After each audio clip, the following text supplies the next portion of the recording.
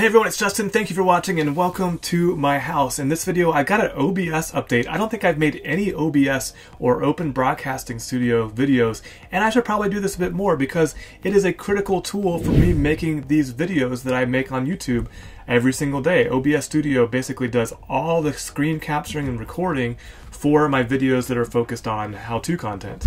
My running videos, those are all different, or my gardening stuff, those are different cameras. But the feature I want to talk about today is brand new. I just stumbled across this. I actually had to go to the release notes to go find it.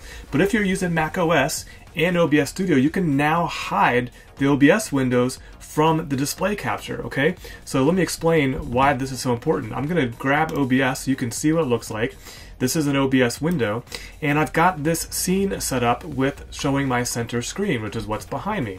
Now, if I go to properties on this, what's new is this hide OBS from capture option. This did not exist before. I updated, and now when I click it, I still see OBS, but you don't see it any longer. Now it's actually just showing the, what is it just showing? Let me close out of that. Save. Yeah, so it's just showing me. That's all you can see. But I'm actually looking at OBS Studio on my screen. You just can't see it.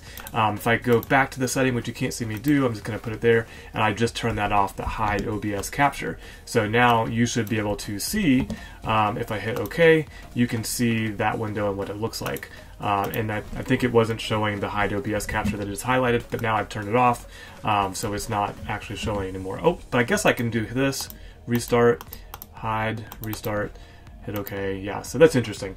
But anyways, that's the new feature. I think this is super cool because before I just had to never, ever, ever put OBS on my screen, but now I can have it on my screen and you can't see it and I can make better videos. So I hope you found this video helpful. If you'd like to see more videos about OBS or Open Broadcasting Studio, leave me a comment down below. I'm pretty proficient in using it for recording, and if there's videos out there that someone may want to see, I'd love to make those for you. Until next time, don't forget to always be learning.